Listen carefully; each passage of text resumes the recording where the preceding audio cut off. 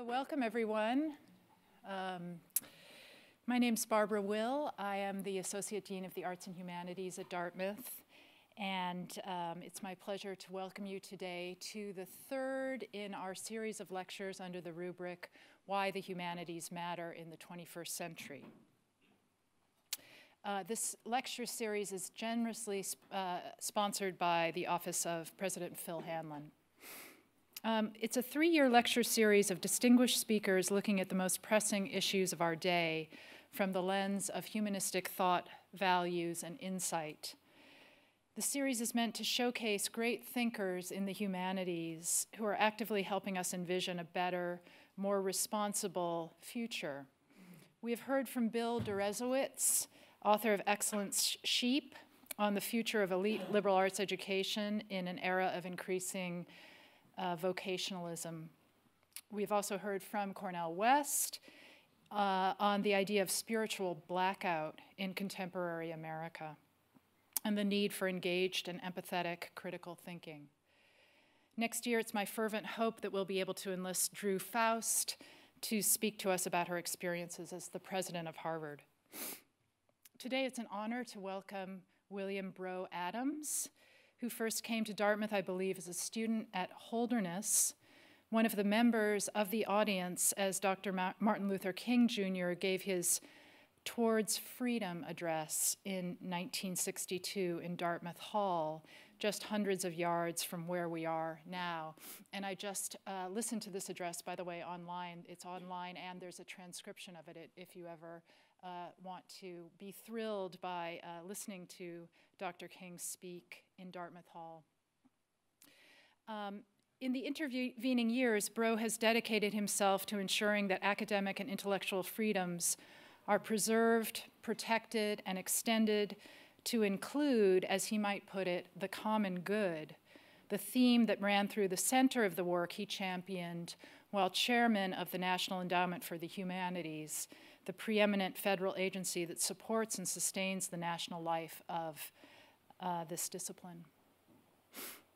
Appointed in 2014 by President Barack Obama, Bro served as chairman until 2017, and while there inaugurated new areas of research, including the Public Scholar Program, Common Heritage, Dialogues on the Experience of War, and Next Generation Humanities PhDs.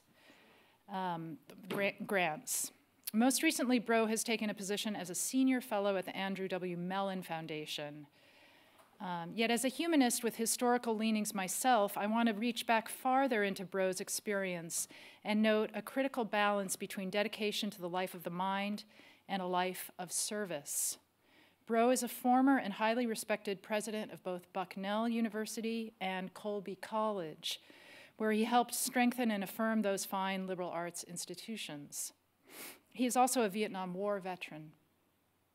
A graduate of Colorado College, Bro earned a PhD in the History of Consciousness program at the University of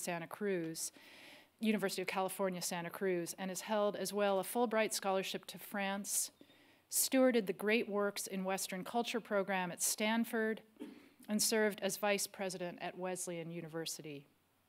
In short, I sense that Bro has been contemplating the nature of American life, its energetic exploration of the public good and private thought, its powerful advocacy of individual and communal rights for many years, a trajectory that has allowed him to shape some of the great educational debates of our time.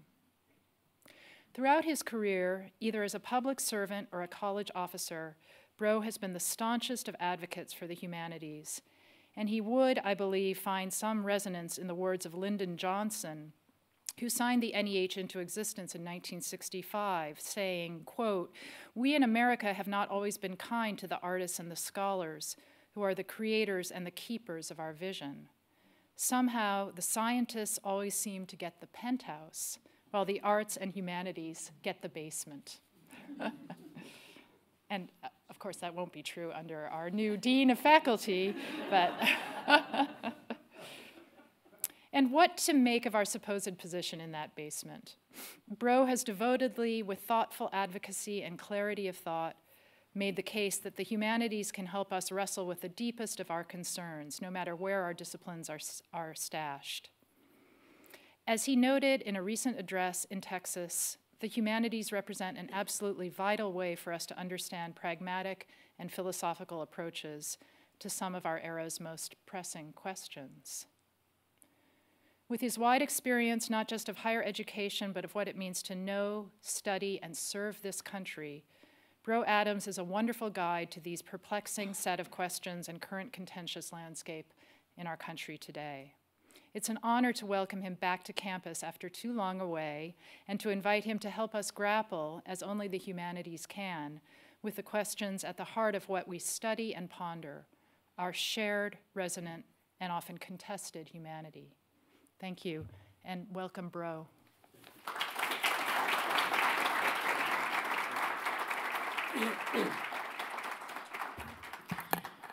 Thank you, Barbara, for those very nice thoughts and remarks and introduction. I'm just only a little intimidated by being one in a line of great thinkers in the humanities. I'll try to do my best to live up to that.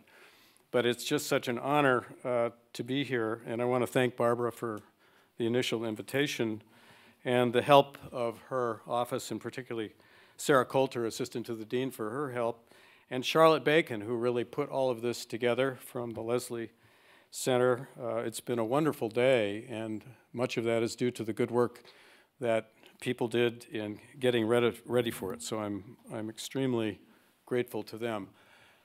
And I'm really, as I said, honored to be here.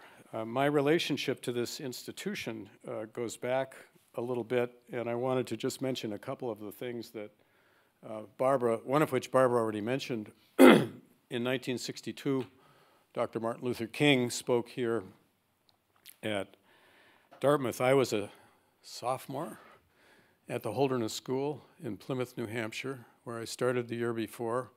I hope you won't mind my pointing out that one of my teachers from Holderness, Bill Clough, was here. He was also my ski coach, which becomes relevant in just a moment. But our headmaster, for reasons I'm not sure I ever knew or could recall, decided that the whole school should leave Plymouth on buses. There were only about 100 of us at that point in the school's history. And we came up to Dartmouth Hall, to hear this incredible address by Martin Luther King. It was a hugely important moment in my life, and I've remembered it with great clarity ever since. It was an extraordinary night. And speaking of issues to which the humanities can speak powerfully and necessarily, there's nothing more important and demanding in this country right now than the topic of race relations. And that is a place where the humanities have enormous power and enormous influence. Indeed, I would dare say that we can't get our arms around that issue without the deep resources of the humanities, and my own relationship to that issue started certainly on this night, and it was memorable. There was another memorable moment in my relationship with Dartmouth. I was on the ski team at Holderness, and I've just checked this out with Bill Clough, who reassured me that at some point in my time, the team came up here and we jumped. This is the old trestle jump on the golf course at Dartmouth. It was an impressive and imposing edifice, and I assure you, utterly terrifying as it looks. You were brilliant. I was not brilliant at ski jumping. We, by the way, in those days, we had to do all 4 events. We did slalom and giant slalom and cross country and jumping, and so this was the site of one of our meets, or maybe the New England Prep School Championships, but it was totally terrifying. The other thing I remember about Dartmouth, this is Richard Eberhardt, the poet who was such an important presence and influence here for many, many years. His son, also Richard Eberhardt, Dick Eberhardt, went to Holderness. He was a class ahead of me, and not surprisingly, the school invited Richard Eberhardt to speak at commencement in 1964. And to bring this all back together in some poetic way, I remember his talk only because at the end he read a poem, and the dominant metaphor in the poem was ski jumping. And he likened the moment of graduation to the moment of coming down that in-run and taking off into thin air. And for me, it was an incredibly apt metaphor because about a year later, I was not in college anymore. I was in the US Army, ultimately on my way to Vietnam. But I've never forgotten that metaphor, partly because the fear of ski jumping was so deeply embedded in me by the Dartmouth jump. So this all comes around in some important and interesting way to Dartmouth. My purpose today is fairly simple. I want to talk about 4 or 5 basic issues in the future of the humanities, or what I hope will be the future in the humanities, and some emergent practices and things that are happening within the humanities that I think are enormously important and promising. And I particularly want to talk about 3 areas within the humanities themselves: undergraduate teaching and the humanities curriculum. I want to talk a little bit about humanities research, and I want to talk some about the digital humanities. If there's time and interest, I hope there is, I'll say a few very brief things about the situation of the National Endowment for the Humanities. Such an important institution and so much now, I'm sorry to say, at risk. But perhaps we can talk a little bit more about that in the question and answer. And then I hope we will have some discussion about things that are going on here at Dartmouth. I had a brilliant day today, really fantastically interesting. And I have to say that many of the things I'm going to talk about, I find already going on here at Dartmouth. So some of these things will seem sort of like old news to some of you. Some of them perhaps not, but in any case, I was very inspired by what I saw, and I think Dartmouth is well on its way toward the future that I want to look at. The sources of these observations really come from several different sources in my own experience. As Barbara mentioned, I had a deep and powerful humanities education. I was a philosophy major at Colorado College. I went on to the now infamous or notorious History of Consciousness program at the University of California at Santa Cruz. I discovered at NEH how widely known this program was and is, and I was a little surprised because the program I knew is not quite the image that people have out there, but it was a very powerful experience in its own way for me. And then, of course, 3 years as chairman of the National Endowment for the Humanities, a great institution, and it was for me a life-changing experience because it gave me exposure to the humanities in a brand new and very powerful way. I was able to witness humanities activities at colleges and universities, of course, but I was able also to visit dozens of libraries and museums, historic sites and associations, cultural institutions. I became familiar with NEH's deep practices in filmmaking and radio production and in the digital humanities, where NEH, I think, has been a leader ever since the digital humanities began there about 12 years ago. At the agency, we were trying as best we could to respond to trends in the humanities, things that were happening in the field that seemed promising to us, but we were also trying to anticipate trends and to some degree to influence those trends, which I think you'd hope a national organization would do. And all of this had a tremendously powerful effect on my thinking. It made me more and more deeply aware as time went by of all of the pressures on the humanities that we all know about, that I won't spend a lot of time talking about tonight, especially in higher education, I think, where those pressures are probably most obvious and severe. But it also gave me a sense of real optimism and excitement at new developments in the humanities, including some of the things that are happening here at Dartmouth. It also gave me, and Barbara anticipated this, the deepest, most energetic conviction about how important the humanities are now at this time in our country and in the public life of the country. Now more than ever, we need these ways of thinking about the world and understanding the world to address the things that all of us are aware are out there seeking our address and seeking solutions. So I have a deep regard not only for the public importance of the humanities, but the fundamental importance of ensuring the centrality of the humanities in the academy where they live and continue in many impressive ways, but where they're also under very considerable pressure.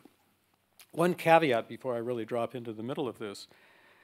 I came from, and I have a very deep understanding of, the traditional forms of humanities teaching and research as we've known them in this country for 30, 40 years. And I am a benefactor. I'm benefited from those forms in really powerful ways. It changed my life. It is responsible for everything I've been able to do in my career. But I'm also certain of the need for very extensive changes in what we're doing within the academy, both in the teaching and curricular side of things and in the way we practice our research. And describing some of those things is really the heart of what I want to share with you tonight. I was, as I said, a product of a very traditional humanities education, and we know what those traditional forms look like within the academy.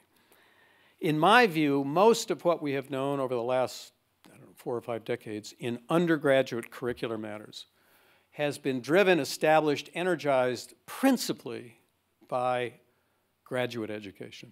That is to say, we have formed the undergraduate curriculum within places like Dartmouth and all the important colleges and universities in the country, very much in the image of what graduate education has looked like in the United States. So it is principally characterized by disciplinary and subdisciplinary forms.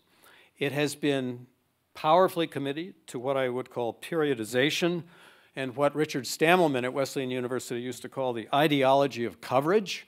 You have to cover the beginning, the middle, and the end of all of these disciplines in historical ways many times.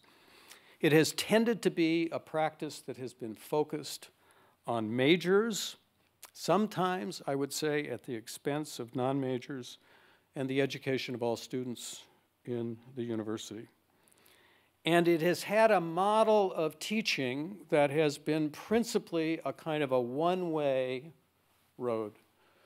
I've been reading very happily recently the beautiful memoir that Stanley Cavell wrote about his career ending at Harvard not too many years ago. And I was so impressed by the way Cavell put together his sense of what it meant to be a teacher of the humanities in these institutions. And what it involved was sitting down at the beginning of the summer and writing these set pieces, these enormously complicated, powerful, but difficult lectures that was the way that Cavell understood you had to be a professor of the humanities at Berkeley or at Harvard, where he taught across his career. And I remember that same sort of anxiety and fear at the beginning of courses and standing up in front of big classes of students and delivering these lectures, which of course I felt had to be brilliant. That was the kind of the model of what we were taught to do. The emergent world in the humanities, I think, is very, very different. And it has very different principles and practices. And I think this is where we need to be going as humanities teachers. We have to move beyond disciplinary and subdisciplinary specializations and this notion of the ideology of coverage, or what I've been calling the hegemony of the graduate curriculum. The alternative organizing principles that we need to be invested in include interdisciplinarity, integration, and problem-based learning. We have to be thinking of ourselves as humanities faculty as faculty for all of the students, not just the students we have as majors, though they're, of course, enormously impressive. And we have to alter the classroom dynamics that we all learned in this Stanley Cavell-like world of things and proceed to new forms of teaching. Last but not least, I think we need to expand the universe, and I know this is happening already at Dartmouth, of undergraduate research. Until very recently, it was only in the sciences where you really saw profound, robust institutional commitments to undergraduate research. It seemed in the humanities that that was not possible. But we know now that it is possible. And experimentation in places like the Leslie Center with undergraduate research is hugely important. At the NEH, we got very interested in my time in the undergraduate curriculum, and I wanted to introduce you very briefly to a program that we started there called Humanities Connections. The point of this was to stimulate undergraduate curricular innovation at colleges and universities across the country. And we did this by laying out these grant opportunities, which were built around a framework of teaching and curricular change that included several key items. We first of all wanted to make sure that these curricular grants that we were making would fund the integration of subject matters, perspectives, and goals of 2 or more disciplines with a minimum of 1 in and 1 outside the humanities. We also asked that there be collaboration in these grants between faculty from 2 or more separate departments or schools at 1 or more institutions. We also asked, third, that there be components of experiential learning in these courses as an intrinsic part of the curricular plan. And last but not least, we asked for evidence of long-term institutional support, because we all know that innovation is great, but you've got to ultimately embed it in the life of the institution for long-term consequences. This grant program is now about 2 years old, and I want to share some examples chosen from the last round of grant making that give you a sense of what we were seeing as we funded these proposals. This is in the very last grant making round that NEH announced. There was from Mount Holyoke College a very interesting proposal meeting all these criteria that I mentioned: rethinking inequality through a local global lens, historical imagination in the liberal arts. A very different kind of institution, the University of Missouri at Rolla. Cultural bridges, the humanities and engineering in Latin America. I think I know or knew what they were thinking about in the humanities and engineering. I wasn't sure what they meant by Latin America, but I'm sure there was a very powerful component of that in the award, which happened after I left. Columbia University, I know this resonates here at Dartmouth because I heard about it today. Medicine, Literature, and Society, a curricular development project. This project was actually part of an effort to reform the pre-med sequence at Columbia and place within it a much more robust humanities element. And last but not least, another kind of grant chosen at random, University of Wisconsin-Madison, yet another kind of institution, navigating uncertainty, connecting humanities and business perspectives on risk and reward. The Humanities Center at Wisconsin was very involved in this, shaping this grant, and it was in collaboration with the business school that it achieved its mark. Many of these grants were both encouraged to and committed to the integration of education in the arts and the humanities with the sciences, engineering, and medicine. I know this is a topic also of some significant interest here. We funded a national study of the National Academy of Sciences, Medicine, and Engineering devoted to this topic of the integration of education in the arts and humanities with the sciences, engineering, and medicine. Mellon was also a major funder of that project, as was the National Endowment for the Arts. Stay tuned. I think this report is going to come out in about 2 weeks, if I'm not mistaken, and I hope it's good because we put a lot of money into it. But in any case, it's worth watching for, so I urge you to do that. I think this area of integration of the sciences and the humanities is an enormously promising area. I talked today about it with Dan Rockmore a little bit this morning in a very interesting meeting, and later this afternoon with Dean Madden in another incredibly interesting conversation. I think it's something that Dartmouth has the capacity to do in a very interesting and powerful way. And I think it's an enormously important future source of curricular innovation at places like Dartmouth. I was pleased to see, by the way, that there are already some indications of this here at Dartmouth. I went into the course catalog and I pulled out 3 examples of things that seem to be on the way to integration. This very interesting philosophy and medicine course, Philosophy 5, coming out of the philosophy department. A course in biology, Seeing Nature, How Aristotle and Darwin Understood Nature and Human Society. and Darwin again, along with God and the literary imagination. Having taught Darwin at Stanford, I know how incredibly powerful these texts are. But these are some very good examples of things that I think are on the way to this sense of integration, and that it can involve both scientists and humanists in joint work.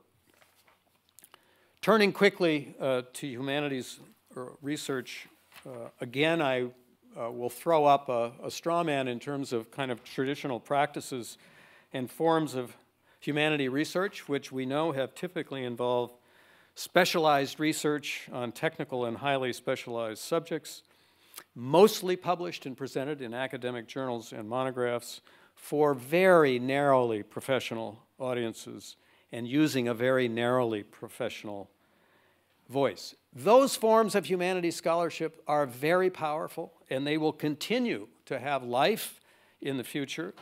But I think we also need to focus on some emergent forms of humanities scholarship, and they are public scholarship, the seeking of broader audiences and relevance to public life, and the digital humanities as well. Barbara mentioned, and I want to just mention briefly, the Public Scholars Program at NEH. We started this in my first year after arriving there. We sequestered about 20% of the funds we had to support the fellowship program, which is the major research program at NEH. It's the biggest humanities research program in the country. We were funding about 130 fellowships a year in one way or another, so we decided to spend about 20 or 30 of those in this public scholar way. Our purpose in this was to encourage humanities scholars to engage broader audiences in the work they did, both by way of the choice of topic and the form of address that they were using in the creation of these works to make them much more accessible to the public.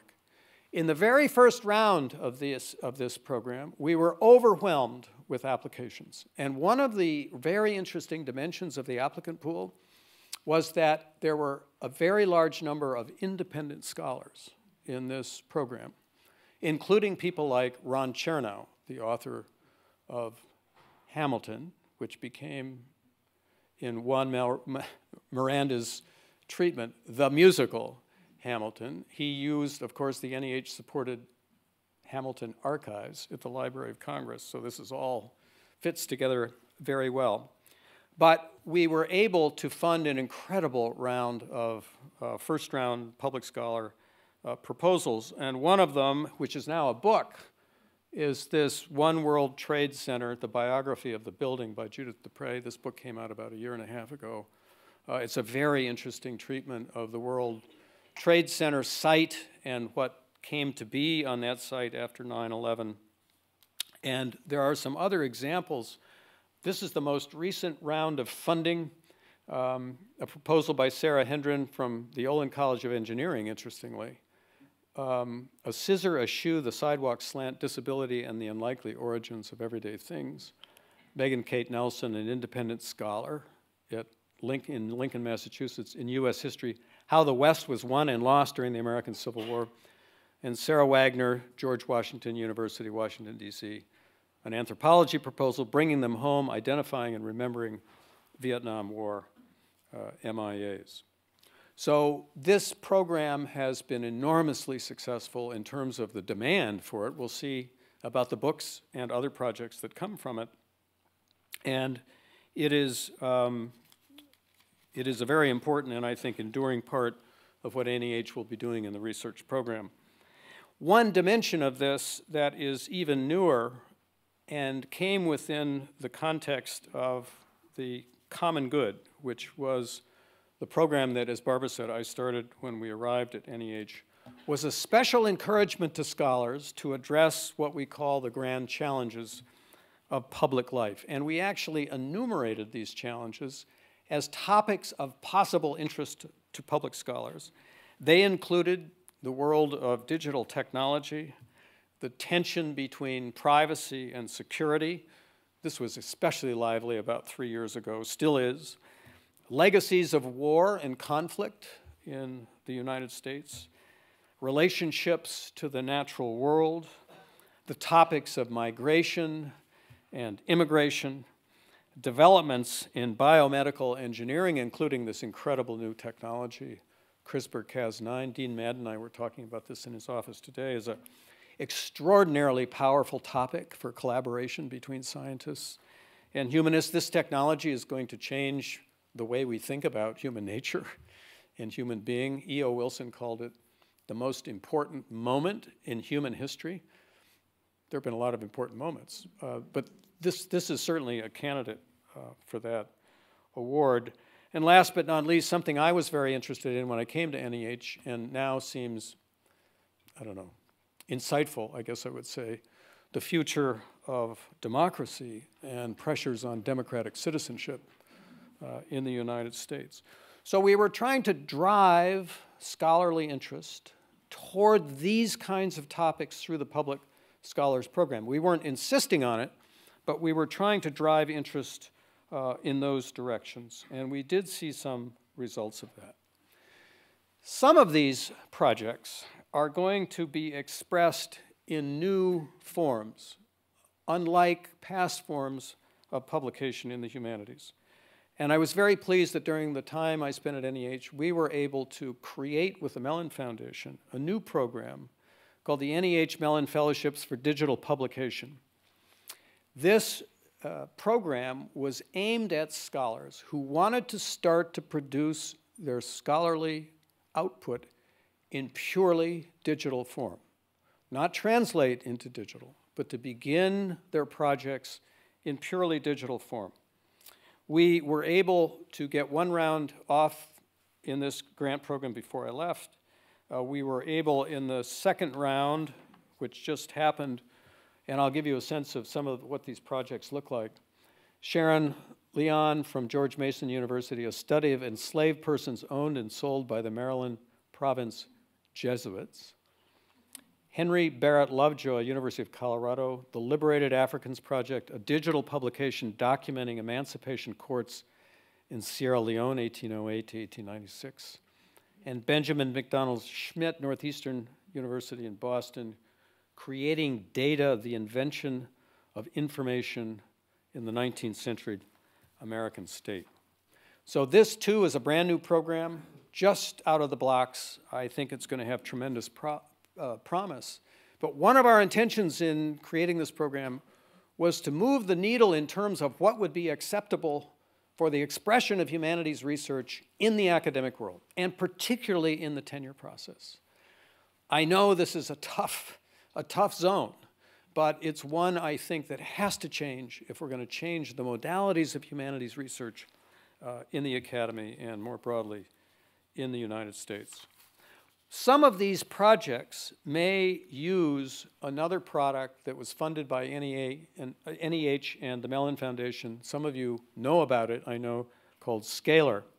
Scalar came out of the University of Southern California, and it is a purely digital format and platform upon which humanities scholars can build their products, whether they are text-heavy or image-heavy. Whatever they happen to be, Scalar is there to help people. And with the help of this technology, I'm going to try to show you a little bit about Scalar. When does an electronic book become an object to think with?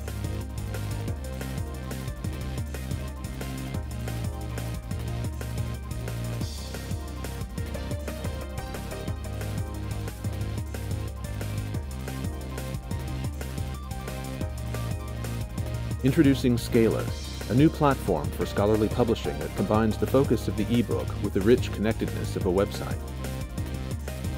Scalar moves beyond linear blogs and ebooks, enabling both non-technical and tech-savvy authors alike to create evocative online publications that explore their subjects in rich and engaging ways.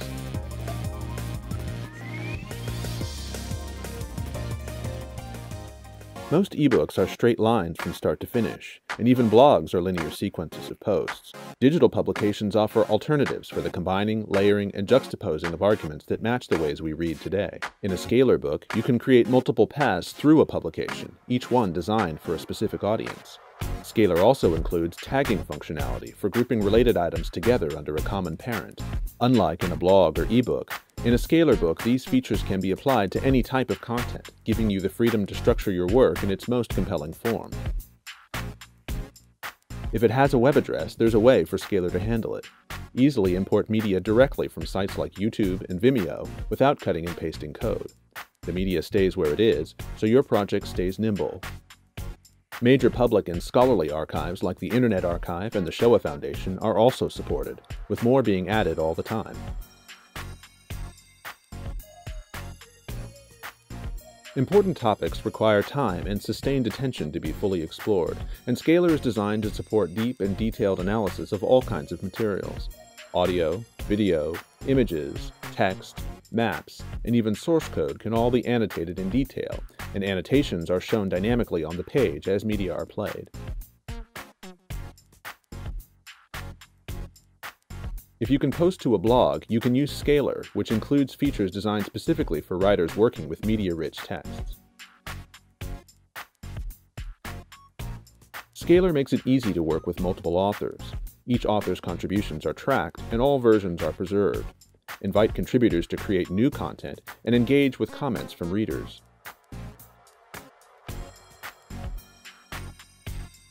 Scalar includes direct access to fair use-ready media from archive partner Critical Commons, so you can quote copyrighted materials with confidence in the validity of your fair use claim. Scalar lets you take your content anywhere and use it to drive anything with an easy-to-use public API, create custom interfaces, mashups, and more. Content in Scalar is malleable. Ever tagged a poem with a video or annotated an image with an audio file? With Scalar, it's easy. Scalar supports most major video and audio formats. Wherever possible, Scalar uses native media delivery mechanisms instead of plugins, resulting in a high degree of compatibility with the iPad, iPhone, and Android devices.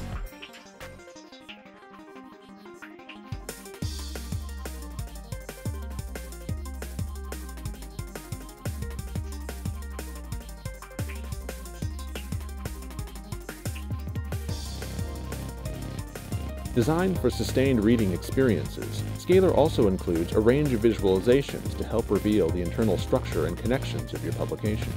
Any visualization can be integrated directly into your book as the default view for a page. All these features of Scalar are designed to work together to make it easier for you to create your own objects to think with. The thinking itself is still up to you. Thanks for watching this introduction to Scalar. For more information, visit scalar.usc.edu. Alas, the thinking is still up to us. It's a good example, I think, of some of the dynamic things that are going on in the digital humanities community, and it brings me squarely and finally into that part of the presentation. I would divide these projects, many of which, all of which I'm going to show you are NEH and many of them Mellon funded projects, but I would divide them all into two realms. Some of them serve as resources for humanities scholars doing research on a broad array of topics. They are sort of background information sites. Some of them are involving new kinds of humanities projects and products altogether, and I'll give you a couple of examples of each category. This is the Transatlantic Slave Trade Database, which has information on almost 36,000 slaving voyages between about 1520 and I think 1850. This was the earliest digital humanities project that NEH was involved in. It is an incredibly powerful database, and it is being renewed as we speak. I think there was a very recent grant that NEH made to the continuing updating of this incredible database. Some of you may have used this, but I'll just give you a sense of some of the functionality of this. As you see, you can search the voyages. You can examine estimates of the slave trade and explore the African names database with the names of individual slaves that have been gathered into this incredible compendium.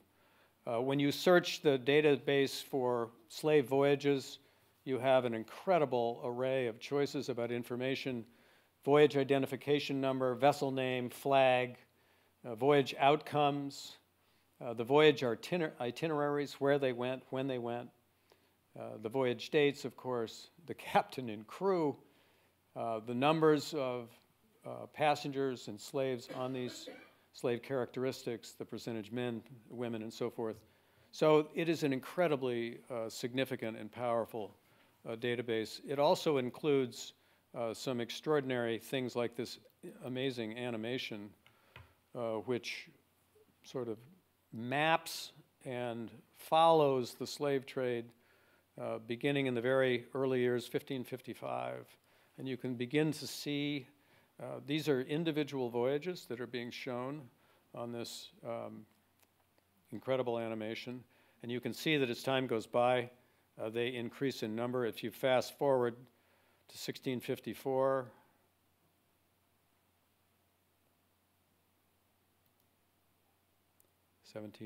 you can see now some of these voyages are now going to North America, to the colonies. And more as this period of time goes by, and you get into the very heart of the American experience,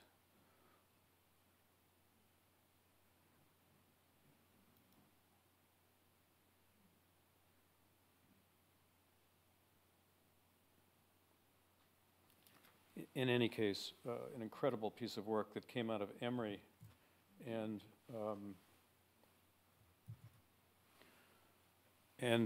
Harvard as well, and funded very early on by NEH.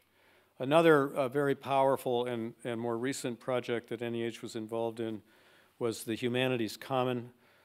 This is a very powerful sort of network of resources that humanists can use. You can post your work here. You can draw down on databases of syllabi across all of the humanities disciplines. There is a means of sharing all kinds of different information. It's an extraordinarily interesting and powerful database. I won't go in it because I fear that we won't have time.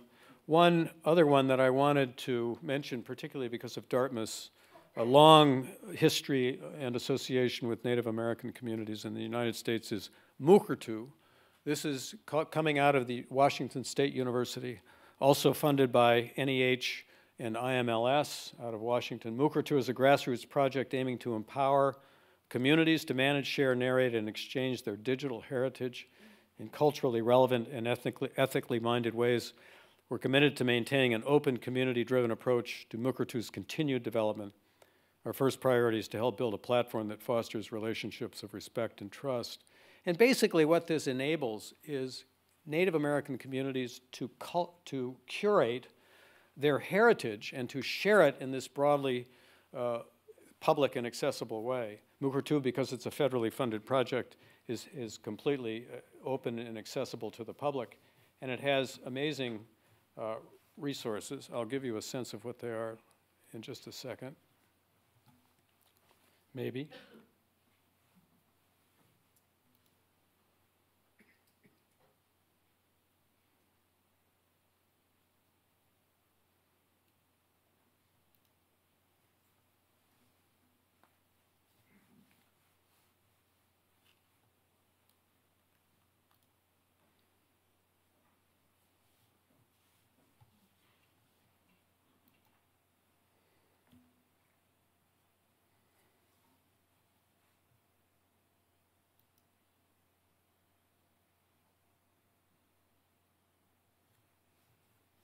I kind of picked this at random. This is a collection of Native American composers and the music that they have placed on the website.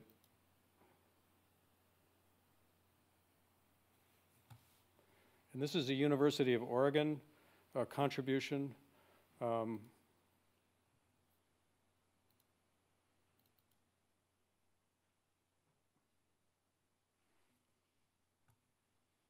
can see the part of Oregon that it's from.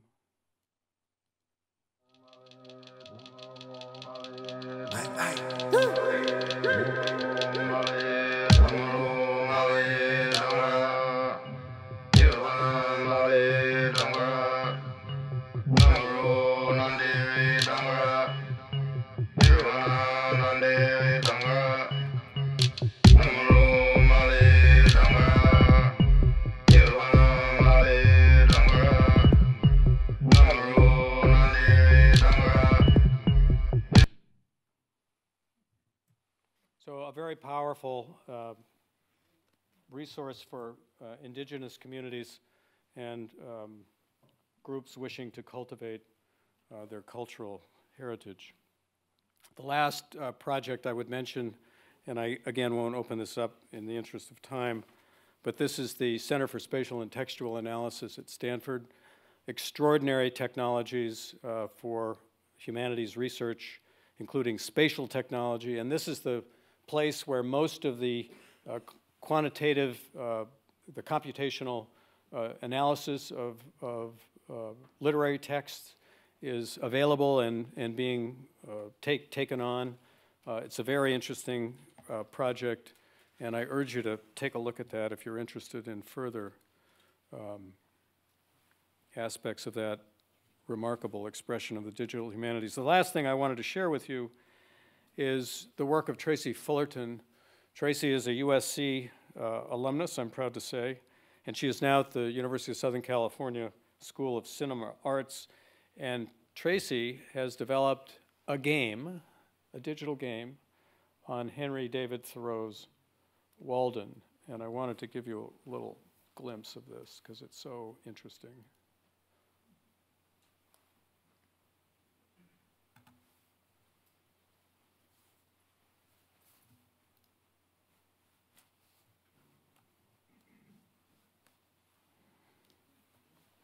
Scroll down here.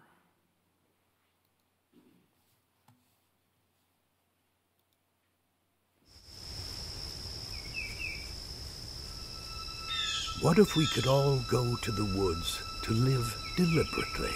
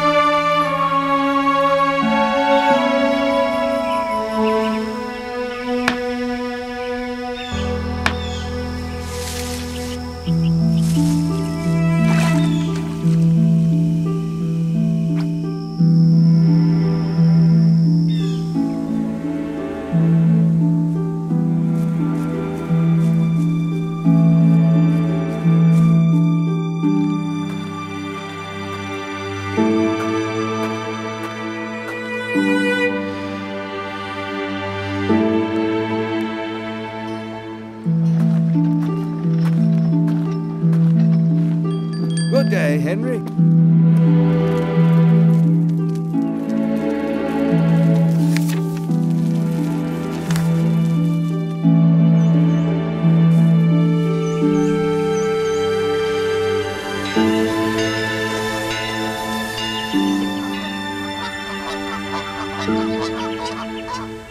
Play as Henry David Thoreau in Walden, a game. A different kind of digital game for their children or students. Let me make some final closing remarks on the liberal arts and sciences. And I do this because, as I said earlier, I'm completely convinced that the fate of the humanities, broadly speaking in the academy, rests in great part on the way we think about and preserve and create, really, the fate and future of the liberal arts. And as we think about new forms of teaching and scholarship, we have to reimagine, I think, the purpose and structure of the liberal arts and sciences as well. I don't think it will surprise you to hear me say that in my voyages around the country for NEH, I became keenly aware that the commitment to liberal learning in much of the American academy is, I'm sorry to say, withering. and that we are seeing the decline of the commitment on part of institutions to this notion of the education of the whole person for a life of broad and meaningful engagement across both public and private realms and communities. The causes of this, I think, are well known to all of us. We're still suffering, I think, greatly from the terrible anxieties caused by the recession of 2008, 2009. We are witnessing vast changes in the nature of the work in the American workplace. We're also seeing, I think, particularly out in the public world, not as much in the academy, the growth of a kind of fetishism of technology and technical knowledge, which represents a huge epistemological shift, I think, in what people regard as important forms of knowledge. All of that has led, I think, to this withering, as I say, of the commitment to the education of the whole person. What is to be done about that? And what can we do about that? By the way, I don't think this is a challenge for Dartmouth for reasons that have to do with Dartmouth's culture, its institutional structure, its history, and the liberty that you have with respect to these kinds of questions, partly as a resource matter. But in other places, I assure you, it is a huge challenge. Well, I think there's two things that we need all together to do together. One is to insist upon institutional reform in places where it's needed. And secondly, and much more important for us as humanities scholars, to rethink the theory and practice of the liberal arts and sciences. As a matter of institutional change, we have to re-energize our commitment, and particularly the administrative commitment to the education of students for a life of broad engagement. This involves working with boards of trustees. It involves working with administrators who are working under a very tough regime of cost accounting, particularly in the public institutions, where this work becomes particularly challenging and difficult, but also incredibly important. But I also think as we do that, that we need to rethink the case for liberal learning in our contemporary circumstances. We need to look ahead to what's coming, and we need to think powerfully, as I said before, about the liberal arts and sciences. And some aspects of that include the following. Here I'm channeling the political theorist at Harvard, Danielle Allen. We need to remake this argument on three fronts. On the front of work readiness, on the front of democracy and participation readiness, and on the front of what I will call somewhat awkwardly existential readiness. With respect to work readiness, what do we know about the relationship between the emerging American workplace and the humanities? I was pleased to see this article at the Leslie Center website about an article in the Harvard Business Review that came out with respect to two new books. One called The Fuzzy and the Techie by Scott Hartley, and the second called Sense and Sensibility, What Economics Can Learn from the Humanities, written by Saul Morrison and Morty Shapiro, the former president of Williams and now the president of Northwestern. And both of these books are arguing about the salience of the humanities in the emerging workplace, not in the old workplace, but in the one that's coming. And so I think our job as humanities scholars is to think about what are the emerging workplaces in the economy? What capacities do they demand? How do we amplify the workplace humanities related capacities in our teaching? And how do we assess their attainment in and among our students? And to say this another way, what are the key literacies of the emergent economy to which the humanities can and do and should speak? That's a heavy lift. It's a less heavy lift to talk about democracy readiness, because there is a very deep tradition in the humanities that has to do with political life and political culture and citizenship. Lots of traditional arguments which remain, I think, very valid. You can't have a robust democratic political culture without some acquaintance with the history of the country, with its institutions and the way in which they work, with the theory of liberal democracy, and with the cultures that are constantly emerging in this country, both with respect to the new cultures that are coming in to our country from elsewhere and the evolutions within our own cultural systems and structures. All of those things are essential. All of those things belong principally to the humanities. And that is the ground that we need to keep talking about as we talk about the public importance of the humanities. Last but not least, what I'm calling awkwardly existential readiness, maybe the hardest thing to talk about, but I have in mind the utilities of the humanities in the meaning domains of our personal life, where we all know that we face challenges every day, every week, every month, and every year, and where the humanities speak so powerfully to our moral lives and to our moral imaginations. These are all zones that we have to perfect as fundamental arguments for the humanities, looking forward and not looking back on what's happened. I draw your attention in this respect to 3 sources of information. The Humanities Indicators, which I think, as many of you know, is the single most important database on what's happening in the humanities in the United States, and they're coming out in about a week with a brand new study of how humanities majors are doing out in the economy after they leave our instruction and classrooms. The National Academy of Sciences and Engineering, as I mentioned, is coming out with this study on integration. And I'm also very pleased to say that the Andrew W. Mellon Foundation has taken on this major new research initiative on the future of the liberal arts and sciences. What's going to be new about this work is that it will have a very considerable empirical component where we try to actually measure what's happening with humanities majors as they leave our institutions and go into the world of work.